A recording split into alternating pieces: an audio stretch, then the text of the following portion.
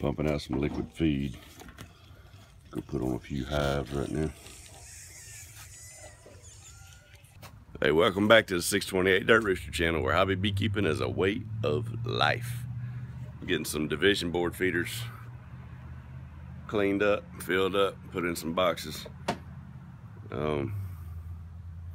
Oh yeah, I want to make a quick class announcement. I'm not going to say much about it. If you want to know details, it's below. Same class we did last year. Scheduled for March 11th right now. So if you're interested, go ahead and sign up. I got to feed this one here, and I might not have to feed this one here. That sucker's heavy. I got to move them though. So I'm going to move this one out from under this before it falls on it. Or, well, I got to take it down anyway.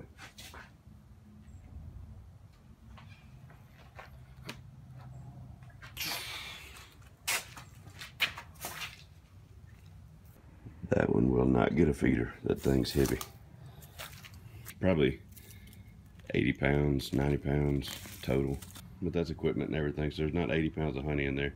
But it's got plenty, at 80 pounds, give or take, it's got plenty of honey in it. I'm not even going to open it up. It's getting dark on me, and I got some others I got to feed too. So I just moved them, you know, from there to there. Got a bunch of foragers coming back in for the evening. They'll find it, if not tonight, in the morning. This one's very light. I can pick it up with the propolis on the lid.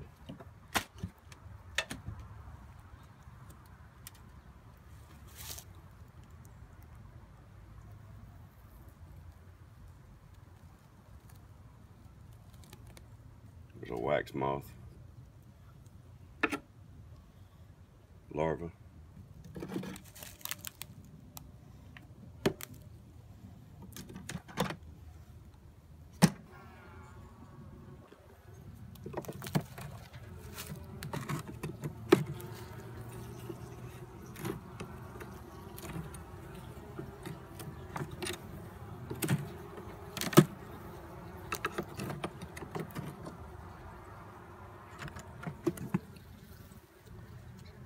They still got honey in there. Just I mean, there's enough to get them by.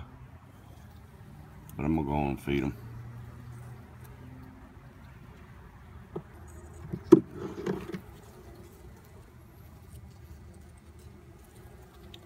They're looking okay. They look like they got enough stores to get them on through, because this is the top box still. You still got the bottom box down there where the brood is.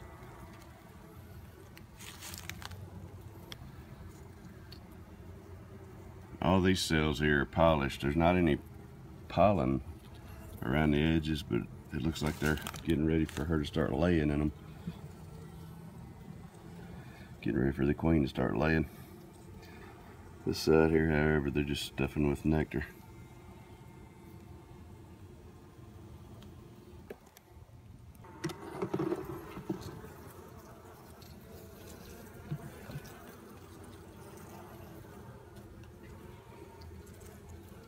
Yeah, same thing here. They got plenty of honey. I'm gonna stick a feeder on them anyway. They're not overloaded with honey, and that box is light enough. I don't want to wait until there's a problem to address it.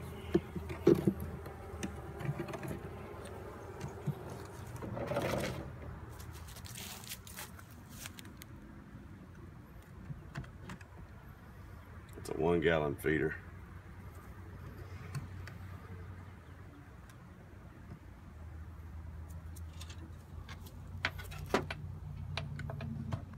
This is one type of hive beetle defense. It's a Swiffer dry clean pad. You can see there's beetles stuck in it. They get their legs hung in it. This hive thankfully doesn't have a beetle problem. These Swiffer pads will catch, you know, they'll catch a lot. This one didn't have a lot of beetles in it, but you can see the ones that are in there are getting hung up in this thing.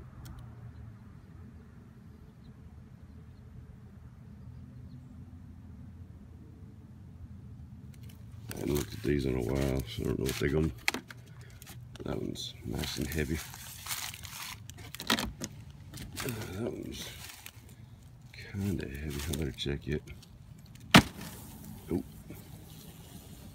they sound healthy. They're nice and active when I pull the lid.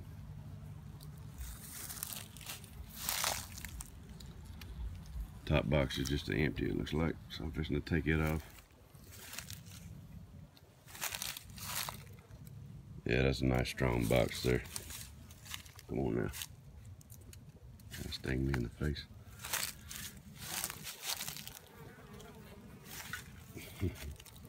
So I'm gonna go and leave this top box on them and put a feeder inside it. Everything else looks good. I'm gonna leave this one rocking and rolling. Going with this one, it's probably gonna be the same way.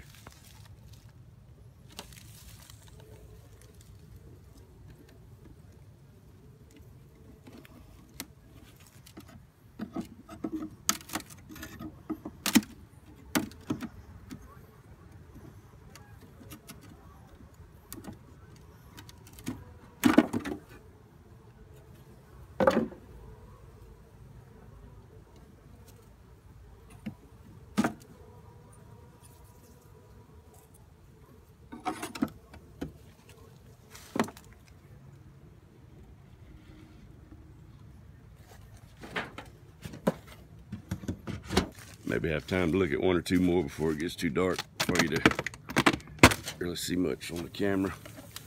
Oh, they got a beetle problem. They got them corralled really nice, which is a good thing. That means there's not necessarily a problem per se, but they got way more beetles than I want to see in a hive. But it's a good strong hive. They got plenty of honey stored up. The stack is incredibly heavy. I would say they get at least a full box of honey and maybe 1.5. And let me show you. They had all these beetle corralled when I pulled the lid off. All right, now settle down, ladies. I'm moving slow. So they build these corrals out of propolis.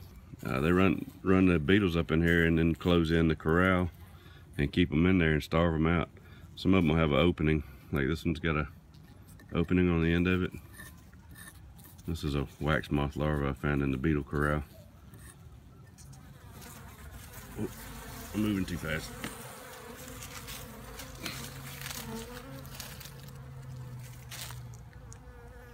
Gotta back off and give them a second.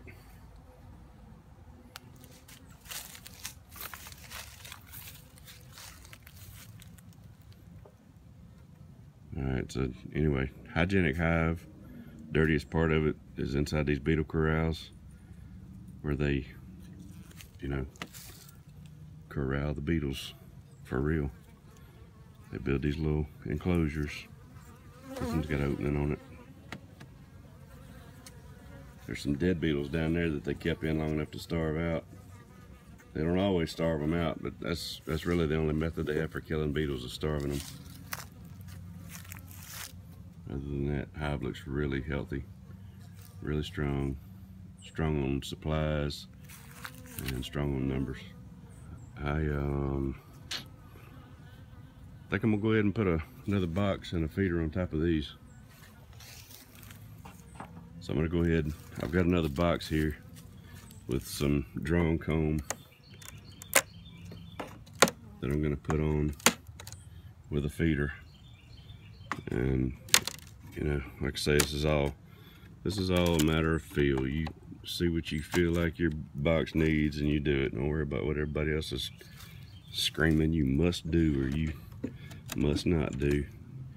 It's not the end of the world if you do something a little off, and it's not the end of the world if you kill a hive. If you keep bees long enough, you're gonna kill some bees, so don't worry about all that. I mean, it's a hard hit financially, especially if you can't afford to do anything but start small, but can't dwell on all that nonsense. You just gotta do it. What happens, happens. Learn from it. Try to do better on the next go round. So this box is going on top of here with a 1 gallon division board feeder. Frame feeder, pro feeder, internal feeder or whatever you want to call it. What you say, big dog? Hey, what you doing? Got a big class coming up? Yeah, we're gonna be doing it the second weekend of March. Tell me about it. What's up? March 11th. That's the same second weekend in March. It's the same weekend we did it last year, but Bogaloo and a lot of small towns around us, people couldn't even get to us because of the flood water. What did we end up with? 60 or 70 participants last year? Yeah, I like that screensaver. I think it's about 65. So there was we had about 90 signed up, so there was about 30 people that couldn't even make it. So How many spaces you got? we got room for about 100 people. You gonna do the same this year? Same thing, All right. just more of it. Is all the same crew gonna be there? Yeah, same crew.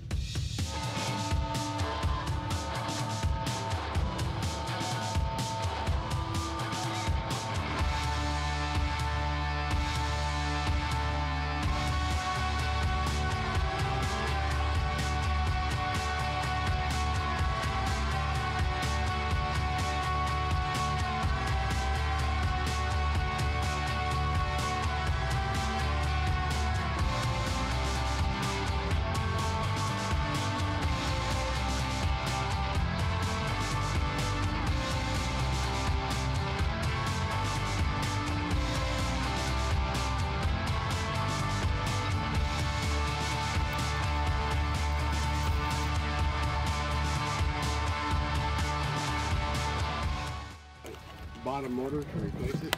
And that's what I did on my old blazer.